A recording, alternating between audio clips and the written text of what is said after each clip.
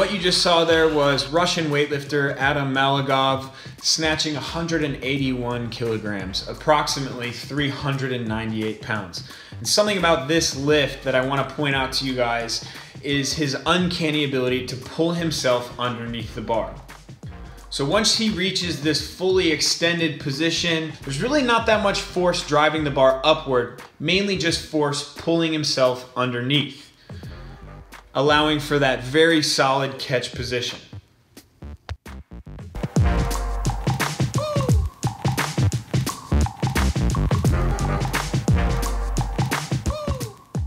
The lifter you just saw there was elite CrossFit athlete Emily Bridgers. Now in this, she's snatching 180 pounds, approximately 81, 82 kilos, which is a very, very impressive lift.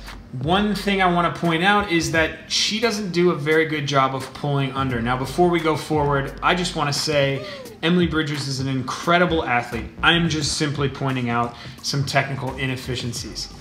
So when she pulls, you can see she's nowhere near extended enough once that bar reaches its launch point. So we're going to give her the benefit of the doubt and say that this is her extended position. Even still, the bar is pretty far away from her, and you can tell her hips aren't completely extended. After this point, she pretty much just falls underneath the bar and catches it. Not a very good sound lift, but again, this is max effort and very impressive nonetheless. One thing I want to point out to you guys is the exact moment at which both of these lifters' feet hit the floor after extension. Now once your feet hit the floor, the sooner you can apply force back into the bar, the better.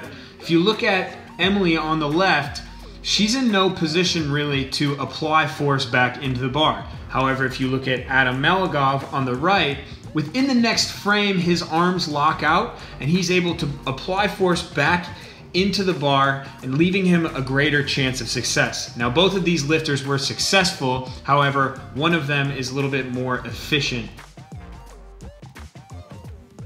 Here's a progression you guys can use to help with your snatch technique, and more particularly the pull underneath the bar. The first movement is called a no-footed tall snatch. In this movement, your feet are already going to start at catch width or squat width. And all you're going to do is use your arms to apply that upward force into the bar and pull yourself underneath into that overhead squat position. Now it's really important to note that I am not using my hips at all to get that bar moving up. I'm simply just dropping underneath. The next movement is called the tall snatch. In this movement, your feet start at about hip width apart, and this time when you pull the bar up, you drop underneath it, moving your feet out to that catch position. Really important thing to note here, guys, is that as soon as your feet hit the floor, your elbows need to be locked and the bar needs to be exactly in the correct overhead position. The next movement we have is the high hang snatch. So this time we're actually going to use our hips to get the bar up in the air, but you almost want to think about stopping the bar in the air and pulling yourself underneath. Now that doesn't actually happen, it's one fluid movement, but what I want you to focus on, rather than getting a lot of height on the bar with the hips, just get the bar up a little bit and then focus on violently pulling yourself underneath. This is going to translate very well to the full snatch.